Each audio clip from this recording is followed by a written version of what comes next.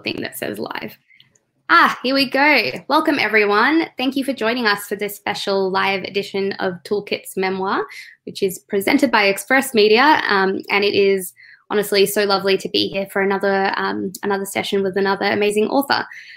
So before I introduce the wonderful Ellena Savage, I wanted to pay my respects and acknowledge the traditional custodians of the land that I'm coming to you from, who are the Ngunnawal and Ngambri people, and pay my respects to their elders past, present and future, and of course extend that to the traditional custodians of the lands that all of you are joining us from. And I'd like to particularly pay respect to the long and wonderful tradition of storytelling that First Nations Australians have had and continued for thousands of years. And we're really lucky to be able to write and create work in this wonderful country.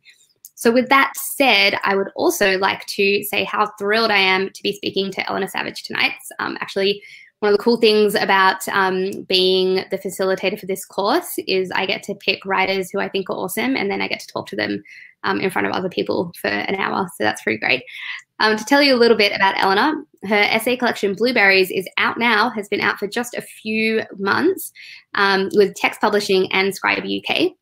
Ellena's writing examines the unbreakable nexus of intimate and public and has previously appeared in Sydney Review of Books, Paris Review Daily, Meanjin, Cordite and The Lifted Brow, of which she was also a former editor.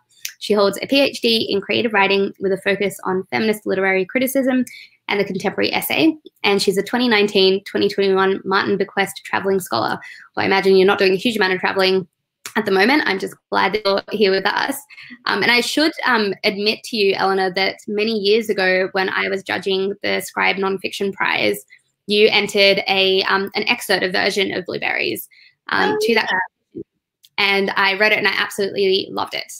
It was one of the most exciting pieces that I got to read during that selection process. And I can say candidly that judging things is one of the least enjoyable things I get to do. And I say that as someone who judged the Stella Prize for this year, which was great, but really hard because you read a lot of amazing work and it's hard to be really critical about it, but sometimes a piece really stands out, and yours is definitely that for me. So it's really exciting that it's now a book and that the rest of the world can enjoy it.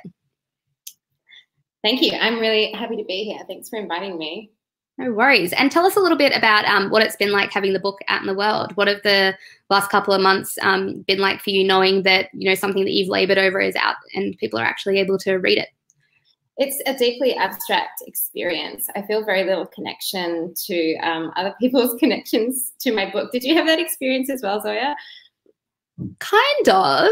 Yeah, but I think, again, not to make this all about the weird circumstances we're in, but I was really thrust into a few months of just a lot of promotion and publicity and traveling a lot for festivals and things like that. And so at least it felt quite contained, like it was a period of time. And a lot of I think the weird thing about having a book out for me was that for some part of the time you're the author Zoya Patel, and the rest of the time you're just me working my day job, living my life normally, making beans on toast, all the regular stuff. So I don't know if you have that kind of dissonance sometimes. Possibly, yeah. And it's probably I feel like I'm not really connected to anything that is happening with my book in the world outside my life, because I didn't get to go to the events. I didn't get to go to the festivals. I'm trapped in my little, it's not even my apartment. I'm subletting. So yeah, I kind of maybe missed out on that kind of experience of touring a book, which would have been kind of fun and exciting. But I think in general, reading reviews, of course I read them all and I want people to like my book. I want it to do well. I want it to sell copies. I want it to make my publisher a few $100s, hopefully. Oh, I might cover that up. But at the same time, I when I'm reading critiques, it doesn't feel like my work is being critiqued. It doesn't feel like a part of me is being critiqued. It feels like something else that, and maybe it came from me, maybe it didn't, but it's not my responsibility anymore. And it's quite liberating to finally be free of that book and let it just have its life out there. I've definitely heard other authors talk about that feeling of kind of, and in fact, there's an essay that I get everyone to read in this course right at the beginning called, by Philippa Guinness, called The Book Has Left Me. which is kind of about that feeling of like, it's done, it's done. You have this kind of emotional breakup in a way from it, where you feel quite, well, I know that I feel quite drained and exhausted, and just glad that it's that. When you're actually getting a book published, of course, it isn't the same, because even though you feel relief that the drafting is over, you're then facing like months of editing and having to look at those words and work with them. So for me, I felt the most excited when it like went off to the printers and I couldn't think about it anymore from the perspective of changing it or meddling with it. So that's the exciting thing. Yeah, you have these kind of personal milestones when you're producing the manuscript and you're working on it with an editor, and you're working on it with yourself, you know, for so long, and you kind of like finish the first draft, and that's really exciting. And then, yeah, I remember being really nervous just before it came out, because there's a lot of kind of personal stuff in it, and I was certain that I'd be judged harshly for my life choices and the kind of person that I am. And of course, like, I mean, no one really cares about the life choices of other people. So that didn't happen. But as soon as it kind of left my hands, and I feel really comfortable with it. Yeah. So, I think there's something interesting in what you've just said that I want to kind of circle back to around what happens with memoir when you stop being the sole owner of your experiences and your stories, because you've shared them publicly and you almost become a bit of a character. So I'm going to park that, because before we talk about that, I want to give people a little bit of context around you and your kind of writing journey. So tell us a bit about how you came to writing Blueberries, and just a little bit about what kind of work you're most interested in, what kinds of things you had done beforehand that might have led to this point. Yeah, I kind of I imagined that I was a poet when I started writing. And I think that's been that was really educational, and it's informed my writing a lot. And then the kind of next stage of my writing, my early writing career, if you can call it that, I wrote a lot about politics for the internet. I wrote op-eds, I wrote like essays, I wrote comic pieces. They were usually always tied to kind of politics, cultural politics and Australian politics. And so I had that kind of like, that experience of writing that kind of nonfiction. And so the kind of combination of a kind of a little bit of a poetic, you know, an education, a self-education in poetry, and that kind of other education in writing about issues, real things, difficult things. Yeah, that probably led me to the kind of like the writing that I'm doing now, which is, it's memoir, but it's also essay. I'm often using poetic forms. Yeah, I was going to say that reading the work, there's definitely like a strong poetic element that kind of comes through, and it isn't traditional memoir. So you know, I think a lot of people have a really fixed sense of what memoir can be, and certainly in the mainstream, that is, I think people, and I say this often, really conflate memoir and autobiography, and often think that you know, I'm sure you've had the question, and certainly I've had the question of, how could you possibly write memoir? You're so young. What possible reflections could you have on your life? But of course, your work is actually quite, it's almost like cultural theory mixed with memoir. There's a lot going on in terms of really talking about the world and society and feminism and us through the lens of your experience. And the writing is quite experimental in a lot of ways. So why did you choose memoir as the vessel for how you tell this story? Why not write kind of straight nonfiction the way that a lot of your other work has been? Yeah, I mean, I teach nonfiction at uni, and I'm always when I'm thinking about nonfiction as a writer, I'm never thinking like, oh, I'm writing a work of memoir today, or I'm writing, unless I've got a commission and I've like signed a contract and I have to write, you know, a piece of criticism or something, then you follow the rules. But if you're writing for yourself, like I don't start with a kind of limited idea of what genre I'm going to be writing in or to or through. I start with the kind of the idea, and I think of the form, and then maybe it ends up a fairly straight piece of memoir, maybe it ends up something more experimental, maybe it ends up a poem. I don't know when I start.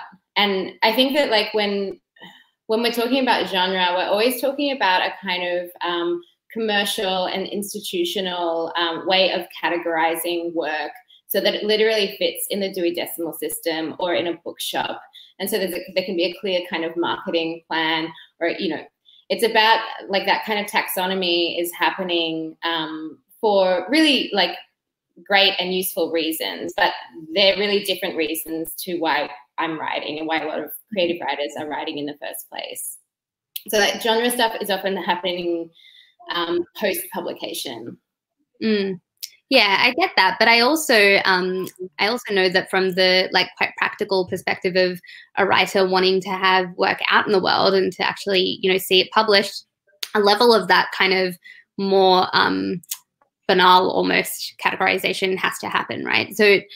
I think it's actually pretty awesome that your book retains this really unique voice, and that honestly, I find the way that you write, the kind of the narration style, the kind of insertions of different voices, even through your personal perspective, it's quite exciting. It's very experimental and it's very different. And I find it really like a pleasure to read, but it makes me think quite a lot.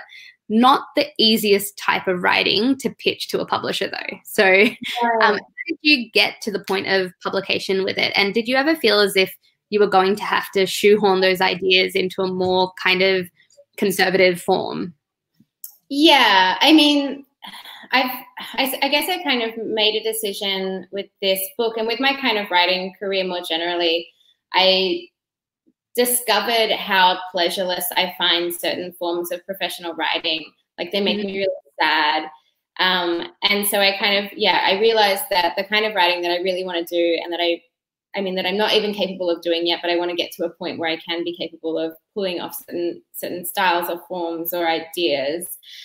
I realized that I wasn't going to kind of be able to support myself financially doing that work. And so I had to find other ways of, like literally just getting a job and getting some training to be able to support myself, not just from my writing. Because if you're trying to sell your work, you need to be able to even just like understand the genres that you're working in and understand the kind of parameters of those genres and understand why editors are looking for those kinds of genre markers. And they're not bad. You can produce extremely beautiful and important work within those parameters, but you have to know how to pull them off. And you have to be committed to them as well. And I do that, and I still often do that kind of writing when I need money or when it's a good kind of, I have something to say in it, and the form might actually, like, I want to write a kind of op-ed or I want to write a piece of straight memoir for a magazine or something, but I can't rely on that in my writing career. So I have to, find other ways of paying my bills.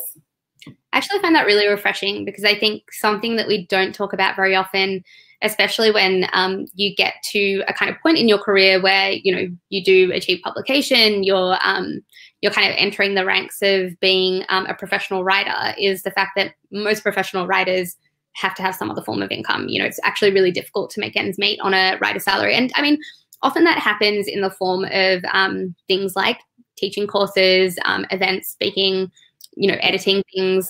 There's a whole range of different ways that you can kind of cobble together writing related things to build a career. But I mean, one thing that I've always been really candid about is the fact that I work a full-time job. Like I work a job in marketing. I really like it. Sometimes I don't, you know, it's not my my passion, but I'm not living my bliss. But at the same time, it gives me a lot of freedom, as you said, in terms of what I choose to write. And I think that that's a really good message, actually, to give to emerging writers as well. But still, at the point at which you then had this manuscript that you'd worked on and that you were pleased with and that you were ready to do things with, you know, going back to what I said at the beginning, where you had submitted a part of Blueberries to different competitions and things like that. Was that you kind of feeling it out and trying to see where the next step would be for that manuscript, or had you already kind of thought about what process you wanted to take that forward with? Like, were you thinking, I'll submit this to publishers, or were you thinking, I just want to see how people react to this work and respond to it before I kind of take the next step?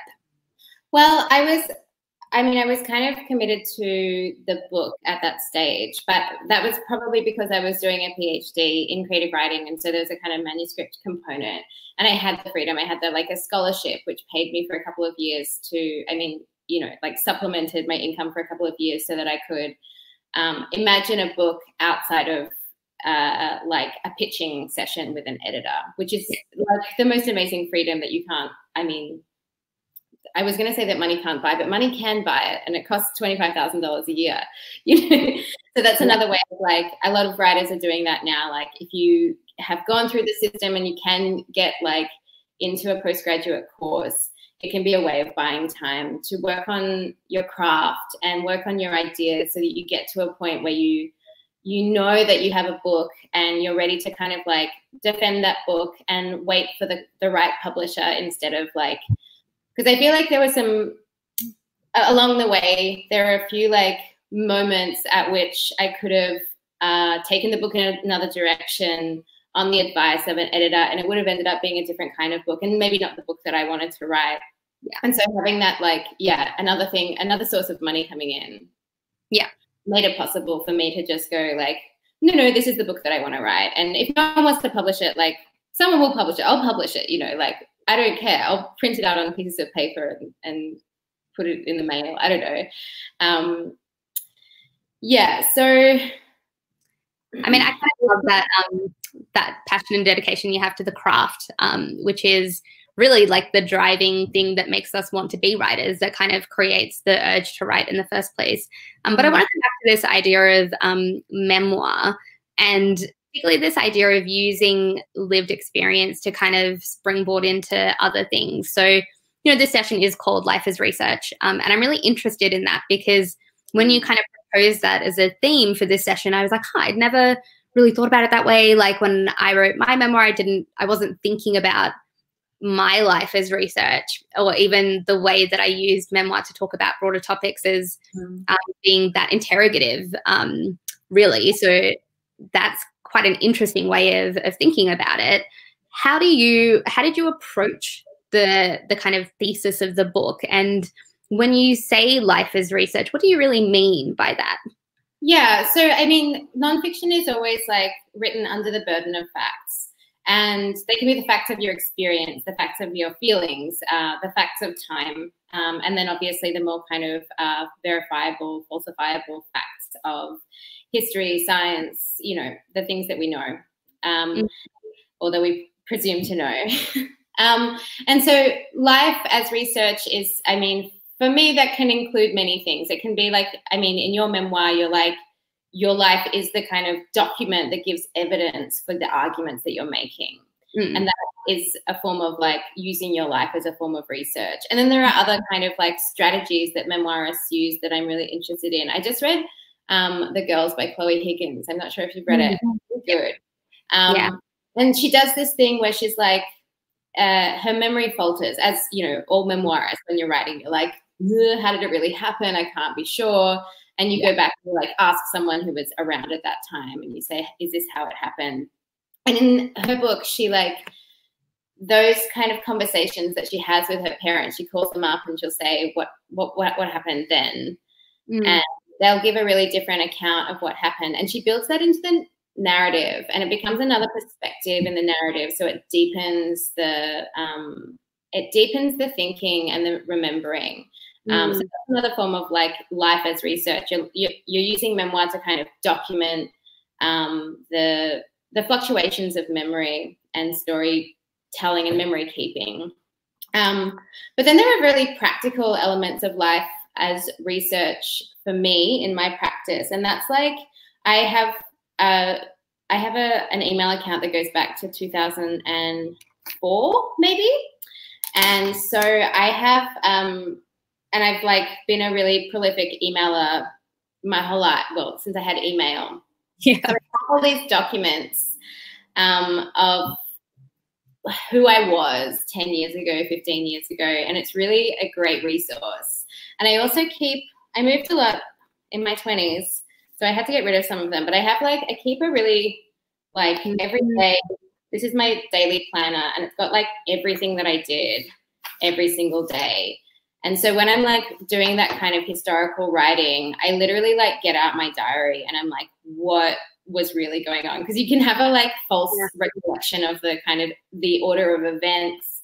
You can have a false recollection of what your daily life was. But when you kind of realize, you're like, oh my God, I was dating that like maniac. And I forgot that. Like I erased that from I erased it from my memory. But then you have these documents. So it's also it doesn't lie. It's using the documents from your life as kind of evidence. And you're not trying to prove anything with it, but you're using them as a guide. I find that first of all, I'm really impressed by your diligence with your planner, because I feel like every year I'm like, I'm going to do it this year, and I never make it work. Actually, at the beginning of this year, I was like all about doing a bullet journal, and for the first 5 days of January, for the first 5 days of January, I did this like spectacular bullet journal with like illustrations, and like I bought like a set. I went to an art store and bought a set of like colored felt tip pens, and then coronavirus hit, and I was like, oh well, like there's really no point documenting my move from like the dining. Yeah, exactly. I had such dreams, and like you're the person who's actually doing it. Journals are a great resource in that sense, and so are other people, of course. But what you say about Chloe's work, and what I think refers back to your work, is this idea of kind of acknowledging that we ourselves can be unreliable narrators, and our version, especially in memoir, like our version is only one version. And you we put an excerpt from your book up for the Toolkit's participants to read, and I was rereading it today and thinking you really interrogate every element of your memory, and not just your memory, but your decisions, the motivations that you had as you were doing this or that thing, the way that you present yourself on the page. You're constantly going, forcing, I guess, the version of Ellena that's on the page to reckon with what else could be going on, and all of the kind of other motivations, all of the other factors that could be influencing the way that you were in the sections that you're kind of sharing with us. Why did you choose to have that technique? What were you hoping that would achieve? And was it hard to be that interrogative of yourself? Yeah, I tend to think that the most interesting memoir interrogates memory. It doesn't just kind of give the account, it interrogates the account as well. And I think that's because, we're all kind of capable of self-delusion. It's so easy to delude ourselves. Yeah. And it's not interesting to be in the presence of someone else's self-delusion, because if you're a witness to that, you can kind of see through it. And so it's really disappointing to read people's accounts of themselves, which are grandiose, delusional, and not facing up to maybe their own mistakes or their own complicity in their mistakes, whatever. Yeah. So I was interested in kind of telling that story in Yellow City because it's also an account of a sexual assault that I experienced when I was 18. I kind of needed to not have the narrative that was just I was a vulnerable person and something terrible happened to me. I don't want my life to be kind of calculated in that genre. And I don't think anyone wants to be kind of to understand themselves through that kind of narrative, which is not a real narrative. It's much more complicated than that. And I don't mean sexual assault is complicated. I mean when you're a person who's lived through something traumatic, that you're not just one thing.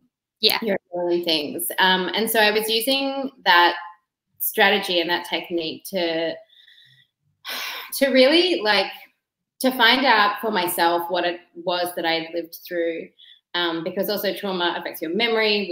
As we all know, it kind of makes it impossible to remember certain things, or it makes it really difficult to kind of face up to certain parts of a narrative.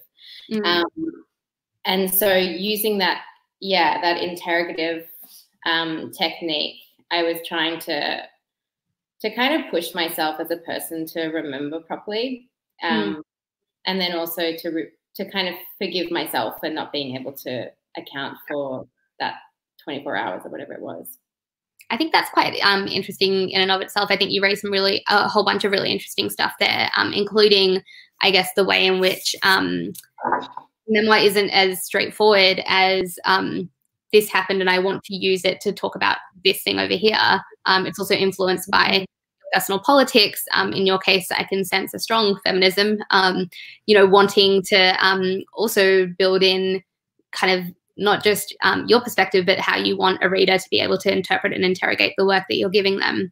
But something that I think a lot of writers struggle with, and particularly emerging writers when they're at the point where they're first starting out with memoir, and there's a lot of kind of common issues that come up again and again. But one that's quite relevant to what you were just saying is this sense of self accountability and objectivity. So how do you, how can writers ensure that they're not indulging themselves in the way that they write themselves in the past? Because that's what memoir ultimately is, right? And I know that I've certainly grappled, because I kind of see myself as a bit of an essayist as well, and lived experience is always going to be part of that. I sometimes question whether I'm just really vain, and that's why I can't stop going over things that have happened, in my life, or the way that I think about things. And I think there is something that we all fear about being indulgent in the writing that we do when we put ourselves on the page. How do you kind of speak to that? I know you also teach writing at times. Like, how do you deal with that when people come to you with those kinds of questions? What would you say to the emerging writer about trying to have some kind of practice of objectivity and self-accountability in their work? Yeah, I would. I always just kind of say like reach out into the world outside of yourself. Like read, talk to people outside of your experience or in your experience, but like get their perspective. So I think like acknowledging your kind of the depths in your thinking, the depths of your material existence, situating yourself in a body of work that's influenced your work can be a way of kind of like removing it from just like pure like ego indulgence. You're kind of like writing into a genre that you've been moved by. Like you don't just kind of arrive in the world and you think, I'm going to be a memoirist. Like you decide to be a memoirist because you've read some brilliant work in the past and you think like, this is telling me something about my life or my experience, and I want to participate in this collective project. So you're kind of just, you're not trying to make a hero of yourself. You're trying to, contribute to a chorus of voices. And pass something on to another person. And that can mean, like, in really practical terms, that can mean just citing other people, using other texts, interviewing people, or like recounting conversations with permission, of course, from those people, and talking about like some of the things that you might be experiencing personally that are kind of driving you to write, recognizing that these are not, you're not the first person to have experienced these things, and that there's a history behind everything that's happening to you. I really like this idea of kind of situating yourself in the world as a writer, not kind of allowing that insularity to kind of pervade as you're going through the process of writing, and actually actively thinking about how your work is meant to live, alongside other works or within the kind of scope of the world that it'll be going into.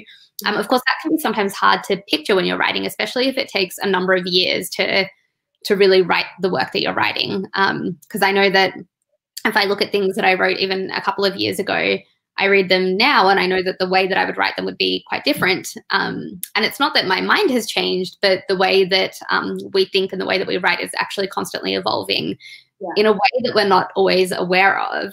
How long have you worked on Blueberries, and did you find it hard to kind of retain that sense of where you wanted the book to sit in the world, and also what you were trying to say over the course of however long that was?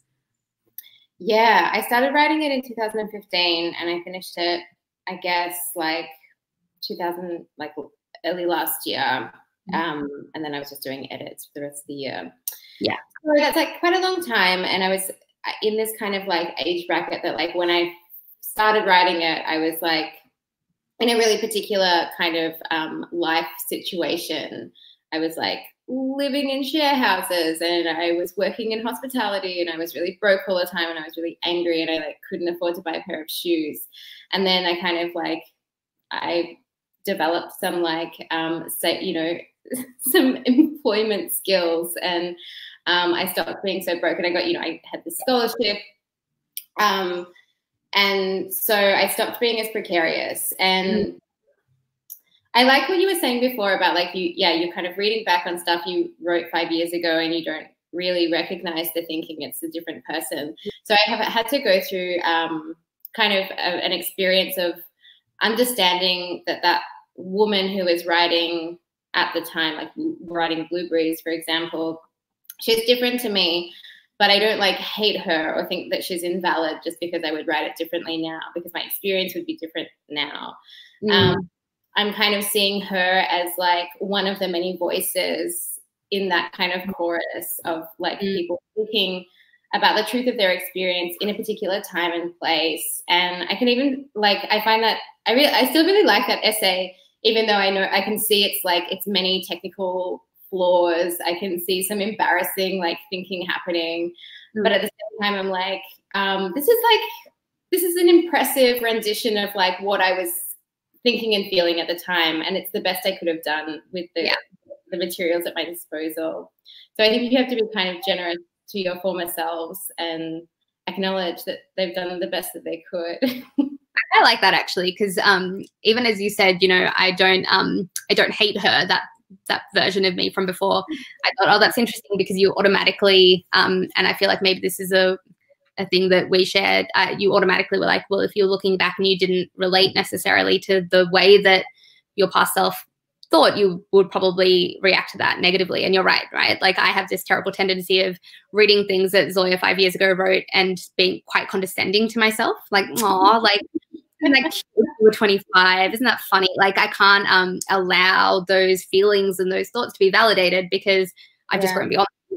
But actually what you're saying is, and what you're reminding me of is that the flip side of that is sometimes when you read work that you're quite far away from just in terms of time, you're actually really pleasantly surprised, because you read a phrase or a thought and it's beautifully crafted and you think, like I didn't know that I could do that. Like that's really quite nice to know that I had the ability to write that you know, perfectly posed thing that right now I wouldn't necessarily think of, because I guess that's the flip side, is that even when some of the writing that you do in the past isn't to the quality that you think you could produce now, you also can't write the way that you write in any singular moment again. Like you're kind of some of the energy in the essays that I wrote kind of first in Blueberries, I kind of wish I could have that rage now, but like I'm just too tired and overworked, and like I have this like new white shirt, and it's, you know, it's hard for me to be that angry.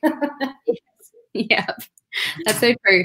Oh, sorry, my dog keeps coming into the room. I'll just show you because it's cute. He keeps coming in for pats, and every time my partner shuts the door to be like, Zoya's doing something, he just barrels through it. I don't know how he does it. Now he's gone again. So if you see me like shaking, it's because I'm patting the dog off to the side. This is just isolation life. I think he's just used to us all being around all the time. The other thing I'm going to ask you, yeah, I know, I'm very lucky actually, because I get to do isolation with a cat and a dog, and I also have a horse that lives like just down the road. So yeah, I know, I have a horse. I saw her just today. So I have to say, like, you 100% could not have the number of animals I have on a fully writing salary. It would be impossible. So all of you, you know, aspiring and emerging writers, just be aware, if you want a horse and a dog and a cat, you're just going to have to get some kind of lucrative stage. Yes, and a car, yes, and a home. Just all of the new white shirts, you know, all of these things, they cost money. What I was going to ask you about is the going back to craft a bit and kind of the structure that you've chosen. Essays are, you know, my preferred format, but they're also kind of newly popular again. Like we have some amazing essayists that, especially women essayists, who have done an incredible job over, you know, many years of creating the form. And I'm thinking of people like obvious people like Joan Didion and Rebecca Solnit, and essayists that I really love. And the craft of an essay, I think, has started to come into its own again over the past kind of 5 or 10 years. In Australia especially, I've noticed a lot of essay collections being published and actually being received by perhaps a wider section of the reading audience than they might have been in the past. What appeals to you about essays as a form, and why do you think, I guess like a lot of people feel resistant to the idea of essays in a book when they're writing, because it can seem hard to put them together. So like, how did you conceptualize Blueberries as a book while writing individual chunks of it as essays, if that makes sense? The essay the way that I understand the essay is that it's a kind of, it's a very liberal, I mean, historically, but also it's a formally liberal genre in that you can take kind of anything into it. You can pull anything into it. It's referential. It's like, it's true, you know, it's written under the burden of fact, but it doesn't, like, you're still allowed to kind of do hypothetical thinking and speculative thinking and talk about dreams and talk about crushes and talk about anything, high, low, I don't know, like whatever you want, you can kind of move through. But all it demands of you is that there's some kind of, there's some vocal consistency. There's a kind of clear idea of who's speaking and why. And beyond that, it's like a free-for-all. So that's why I really like working with the essay, because it kind of, it adequately kind of, it gives me kind of a framework through which I can examine all of the things that I want to examine, which might be, you know, kind of, what am I like? It might it might be institutions, and that's like boring to say writing an essay about institutions, but the way in which I'm writing it allows for this kind of like formal play and jokes and dirty. And maybe it's more possible because, like you say, an essay gives you a framework. It gives you kind of like a container to hold the ideas and the thoughts, and it feels more manageable in a lot of ways, particularly when the ideas are so big. It gives you a place to kind of go, because you know that you're trying to communicate what you're trying to communicate within a more set number of words. Like, it's not, it doesn't sprawl in the same way. And I love that. And I also like that as a reader. I really enjoy reading essays because I feel like I get to have this fully formed sense of what the author is trying to communicate in this little like nugget of excellence, but I can hold it like one at a time, as opposed to kind of, I guess, like, you know, when you start reading a really amazing book and you're like, I don't want to put this down, because if I put it down, I'll lose where my brain is going with these thoughts and these ideas. And that can be quite a difficult thing to kind of retain across a whole book that's one single narrative. Yeah, and that's like why I'm kind of interested, like memoir is like part of the kind of essaying that I do, because I'm interested in, you know, like I get a lot of my ideas from, you know, I've studied like literary theory and I read philosophy, but often reading really kind of abstract theoretical literature, it's frustrating because it's like it's so removed from its context. And so I'm really interested in how in the essay, and when you're using a bit of memoir in the essay, you are like trying to bring them back together, and you're saying this is it, like kind of ideas and the body are inextricable from each other. Well, what's interesting about that as well, though, is like I quite like the way that you talk about writing as a craft in a very in like quite an academic sense. You know, it is a craft. It isn't just the magic that happens when writers write. There's often a lot of thought and strategy that kind of goes into it. But at the end of the day, you're still creating something that is to be consumed. And, you know, hearing you talk about writing Blueberries and then having the experience of reading it, it flows very naturally. It's quite organic. And as a reader, you're kind of swept along on the journey in a way that feels quite effortless. Clearly it wasn't, because you labored over it. But I guess coming to your book specifically, how have you felt people have engaged with it, and how did you want people to engage with it? You know, like if you go back to Ellena, say like 4 months ago, when you were still a little bit away from having the book launched to the public, at that point in time, what were you kind of hoping that people would take away from it? And was there anything that you were afraid that people wouldn't understand? I know that I had a lot of fears before my book came out, because it is memoir, and you do worry that people are going to judge you. As you said, you know, at the very beginning of this chat, people won't understand you or your motivations. How did you kind of tackle that as well in your thinking? Yeah, I guess like my only experience of no one wants to hear an author talk about like being badly reviewed. Like it's very obnoxious and stupid. Yes. Authors think about it all the time. I remember like the only time my name ever appeared in like a book review before, or like while I was writing Blueberries, the only time that had happened for me was in the Saturday paper, and the first edition of The Lifted Brow that I had edited with my colleagues. It described me as a door bitch. It said, ignore the door bitch, because I was the editor and I'd written an editorial. So I had this like very kind of profound fear that I would be kind of reviewed by someone like that, like a man who kind of hates women who are trying to think and think using kind of experimental or lyrical prose. Yeah. So I was really worried, and I was kind of like, okay, can I like tell my publicist that there are to be no men are allowed to like review my book? But of course you can't. And the first review that came out was Geordie Williamson, and he wrote a really generous long review. And I was like, okay, some men can review my book.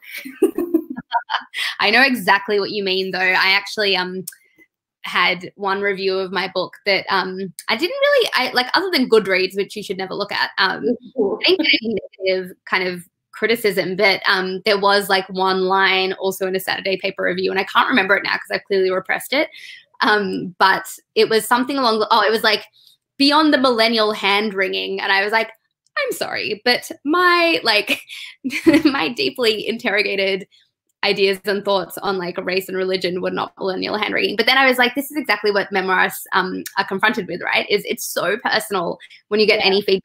And I will say that that was back when the Saturday paper had anonymous reviews, and they don't do that anymore. They don't do that anymore. No. I think that's really good because it makes you feel so vulnerable. But then that's kind of what you sign up for, right? Like when you put a book out in the world, that doesn't change the fact that you feel quite vulnerable, especially in the immediate few weeks or months of having your work out there. And I know that for me, the most rewarding thing was hearing from actual readers. So like your normal person, not somebody from within the industry who would react to the book. And I guess I'm curious what you want those people to be feeling, or what you hope that they kind of take away, because Blueberries has there's a lot of content. And I think there are lots of different ways that can be read as well. I think that there's something in there for a kind of more literary reader who's like looking for clues and like can use like critical language to describe some of the forms. But then there's also like really kind of there are raw elements of it that I think a lot of like women and young queer people probably have some like, there's some commonality to the experience. So there's like a relatability. So I feel like there's been, lots of different ways that people have engaged with it. But I also don't, and I really appreciate all of the different ways in which people have started to engage with it, because I don't think it's like that I was writing for one reader. I don't even know if I was writing for a reader. I was kind of just trying to get this thing the way that I wanted to get it. And I wanted a few people to like it. And the few people who I wanted to like it liked it. And then the rest of it is just like an extra kind of gift. I ran into someone I hadn't seen for like 10 years, a friend's little brother, and he had read it. And I was just like, but you didn't have to. Like, you don't work in publishing. Like, this is not your obligation. I just felt totally astounded that a person in the normal world even had any idea that this book existed. So that was a gift. There are like strangers holding your book right now. Like they might even be reading it like right now and you don't even know. That's like the weird reality, right? I found out from like right after my book came out, there's like a couple of bits where I talk about like high school and some of the like, I don't think I actually talk about like any of the like shocking bullying that my entire friendship group experienced during high school, which we didn't really care about that much, but other people always seem appalled when we tell them about it. But then I found out that a group of people that I went to high school with had like read the book and then sat around being like, oh my God, are we the bullies that Zoya writes about in her book? And I remember being like, this is the most meta experience I think I'll ever have. Like, you know, if only I could have known then what I know now. But yeah, I mean, it's a surreal experience. Do you feel like you had a taste of that from publishing, shorter pieces and pieces of work widely before that? Do you think that anything really prepares you for having a full-length memoir out in the world? No, and I mean, I guess maybe there are so many bad things about being a person who writes for small literary journals for like $100 here and there. It's not a sustainable career path. But one of the benefits of kind of coming up in that world is that you get a chance to develop your craft and figure out what you really want to write by publishing stuff that you later regret.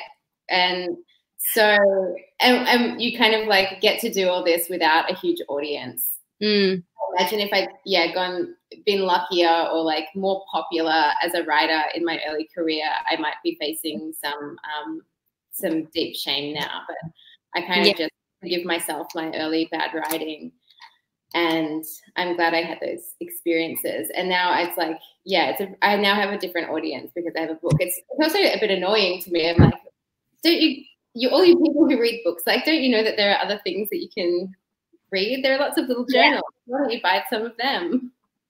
Yeah, totally. You feel like kind of linking people to everything else, being like, okay, well, I don't know if you saw this other thing that I wrote 2 years ago that I'm actually still quite proud of, but you won't find it in a bookstore.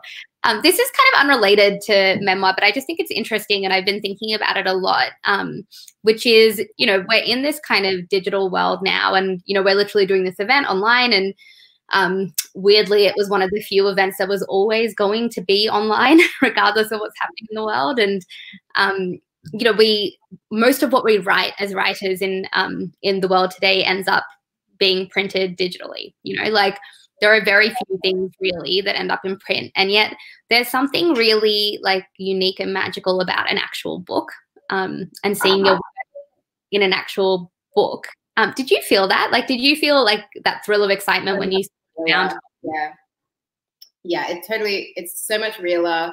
Also because it's been mediated by a publishing house, and that somehow it shouldn't feel different, but it does. Oh, totally. Someone had to actually typeset the boring page on the inside cover that has the ISBN and the copyright date. Yeah. Wild. It's wild. Did you see yourself when you first started writing as always wanting to be the writer of books? Yeah, I didn't know what kind of books though. I was telling someone recently, when I was about 19 and I was writing poetry, I read Portrait of the Artist as a young dog. What's his name? Dylan Thomas. Mm-hmm. And he put his first collection out to critical acclaim when he was 23 or 24 or something. I remember thinking then, I'm like, okay, I've got 4 years to write my debut collection. Mm-hmm. It's on. It's me and the clock now. But I didn't really have the kind of skill then or the discipline to do it. But yeah, I think I had been working with the idea in my head that I want to write books from a pretty young age. I find it really interesting when people say things like that, because I was a lot like that too. I always wanted to have my first book published by a certain age, and that seemed really important to me. And then I remember when I was working on the first draft of the first book I ever wrote, and it hasn't been published, but was the book that actually got me signed to my agent, and that kind of led to my memoir. I remember writing it and feeling like this is never going to happen. I think I was probably 26 or 27 at the time. And then I Googled a bunch of writers that I really loved to make sure that they were older than me when they got successful. And one of the writers I really like, who is Cheryl Strayed, and I talk about her all the time to the Toolkits participants, so they'll know that I'm flat obsessed. But she did not have her memoir published until she was in her 40s. And I still hold that as a kind of comforting thought sometimes, because every time I get another year older, and I'm 30 now, so I get to another birthday, and I just think to myself, there's my yet again, one more year gone proves that I'm not going to be this young savant who bursts something very seen with just like constant success. And I do think that we place weird limits around our ability to be like what success looks like. When we're dreaming about being successful, what we think that looks like is actually really different from the reality of it. And even the things that we value once we are quote unquote successful are really different from what we thought that we would value. So I guess now that you've achieved this milestone of having your book published, what do you see as like your goals as a writer going forward? Do you know what you want to, like what drives you, I guess, to keep writing? I'm lucky that I really enjoy writing. When I have like time to get into it and time to not be distracted by other things, I really enjoy the process. It gives me a lot of satisfaction as a human being, even if I'm producing stuff that's like not that good or maybe not going anywhere. I just really enjoy doing it. So that's probably what drives me. And then the other thing is like reading and reading like a writer, like reading and thinking like, how is this happening? Like what magic is happening on this page, and trying to figure it out. It's a really intellectual exercise for me, and yeah, I just really enjoy it. Well, you're motivated by the right things. I have questions coming in from Twitter. So the first question is, how do you negotiate how honest or how much of yourself you expose through memoir? Is there different boundaries for presenting yourself in memoir opposed to other people? So how you present yourself versus the other people who appear in your work? Oh, yeah, definitely. I mean, you're in control of your self-disclosures in memoir, and that's something that's really important. Is that like, I mean, we talk about this when I'm teaching creative nonfiction. We talk about ethics like all day, every day, and we're always thinking about like how to not do harm to the people that you're writing about, or writing, you know, like even referencing conversations you had 10 years ago. How do you represent those? If you can't get in touch with the person you had that conversation with, you don't even remember their name, how do you make sure that you're representing them in a way that's not kind of harming them even symbolically, right? But a part of that is that you also have to be ethical towards yourself, and you have to not exploit yourself. You have to be really confident and comfortable in how much you're disclosing about your life, and because you're the writer, you have the tools at your disposal to be really selective about what you're giving away. Obviously, you don't get to make those choices about when you're representing other people. They have some say in that, and so when you're working with other people, like the good thing to do is to hit them up and just send them like what you've written about them and make sure that they're like fine with it. Most of the time, if it's just like friends conversations, there's no real like issues going on there. There is one exception for that for my personal practice, which is if someone's harmed you, they don't get to determine how you represent them. They've kind of foregone that right by harming you. I think that's actually a really powerful way of looking at it. How about when you represent yourself, though, which is kind of the first part of that question? How do you try and have some objectivity to that, but also like what are the things that you how do you set boundaries for what you do and don't share? Yeah, I mean, I actually, my supervisor in my PhD gave me a really good trick, which I will pass on to you. And it's that in your first draft, you write everything. Like you write the ugly things, you write the embarrassing things, you write the things that will hurt other people, that, you know, you think all the time, but you have no business writing down. And then as you're kind of doing the sculpting work of rewriting and editing, you take out all of that kind of slanderous, evil material. But the energy of the thought and the memories is in there. And that's been really helpful for me. So that's one of the...